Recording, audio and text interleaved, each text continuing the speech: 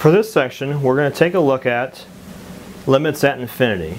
So what that means is we're going to look for either limits where the x value is going to go to infinity or negative infinity, or the answer that you get for these may go to infinity or negative infinity. For this problem, we're looking at a table that's been provided for this function f of x equals 5 over x plus 3, and we're going to use this in order to answer these questions. Let's take a look at what's happening. So negative 3 is right here, and of course if I put negative 3 in there directly, I'm going to get 0 on the bottom, no matter what I'm dividing by 0, and so we know that's going to be undefined. However, if we're approaching it from the left and from the right, we do have some values it's going to be approaching. Let's first look at this. We're going to look at the numbers to the left of negative 3. That means these are the numbers that are slightly less than negative 3.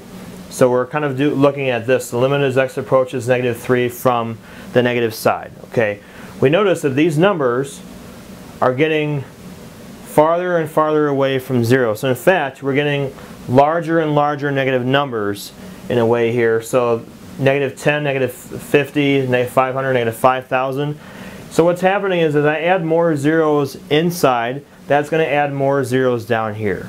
So if I have a whole bunch of zeros and a 1, that means I'll get a whole bunch of zeros here. What's happening is that value is going to be approaching negative infinity, and that's what I'm going to put here for my answer.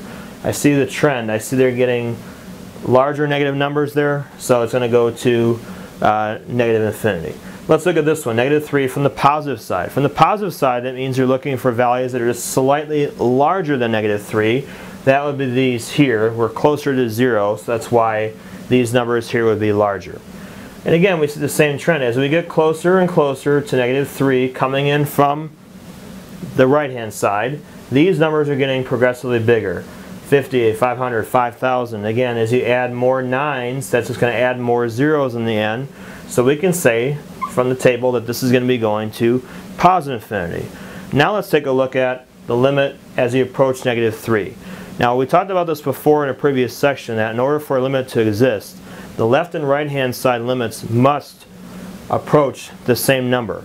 Well, this one approaches negative infinity, this one approaches positive infinity. They're approaching two different values. So because of this, we have to put D and E here. That does not exist, because again, the left and right hand limits do not equal each other. In order for this limit to exist and equal to a number, we have to have it approaching the same thing on both sides. So again, that's why this is going to be D and E.